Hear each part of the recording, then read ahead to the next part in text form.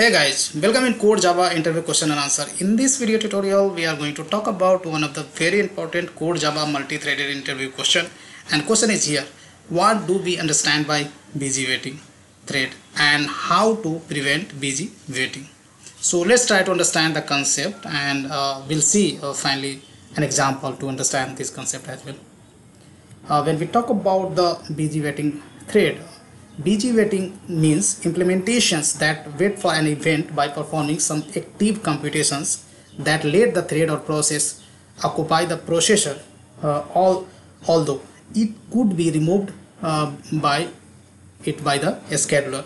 So here sometimes basically thread is not doing the any basically meaningful task, and your thread is basically kind of busy for nothing, right? So those kind of computations or those kind of waiting by the thread can be basically stopped, and you can prevent by some approach, right? What could be the approach? We'll talk after a certain while, right?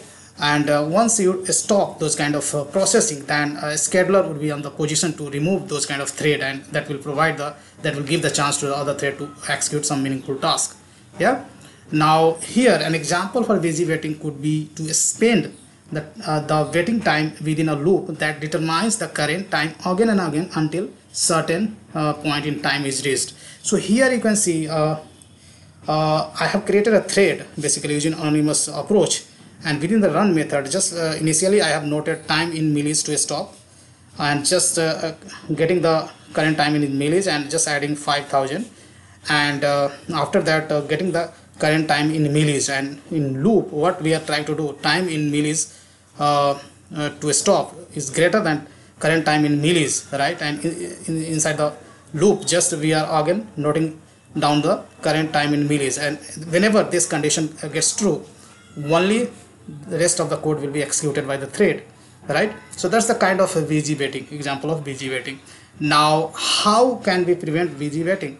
One way to prevent busy waiting is to put the current thread to sleep for a given amount of time, and this can be done by calling the method sleep, right, by passing the number of milliseconds to sleep as an argument, right?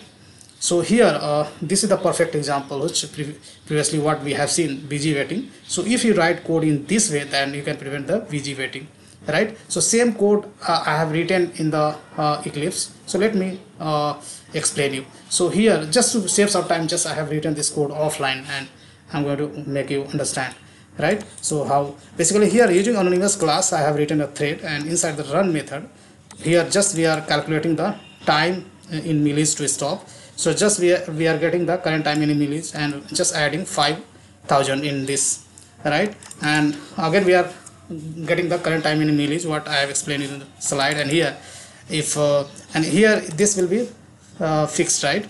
But this will be continue changing, right? And once this condition gets true, then thread will come out to this loop. So here whatever waiting time I have given to the basically thread, that is basically kind of just wasting the time, just utilizing the CPU for nothing, right? So this kind of code we can replace by the sleep method, right? If I run this application, then you'll see after a certain while, once this loop will be exit, then this rest of the code will be executed.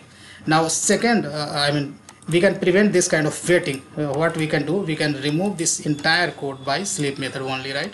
The entire code, right? And time in milliseconds just you can provide to the sleep method. So here you can see all the things I have removed. Time in millis to stop, just I have assigned to 5000, just 5 seconds, right? This is the time in milliseconds, right? So if you convert it to second, then this is a 5 second, and here you can make it the thread.sleep, and just you can pass this as an argument, right? So this entire code I have replaced with thread.sleep, and this is the code basically we should write. So if you put the thread into the if you put thread into sleep, then a scheduler can basically a scheduler can allow other thread to use the CPU time for meaningful task, right? So that's all I have in this video tutorial, guys. I hope you enjoy learning this video. If you really like this video, then hit on the like button.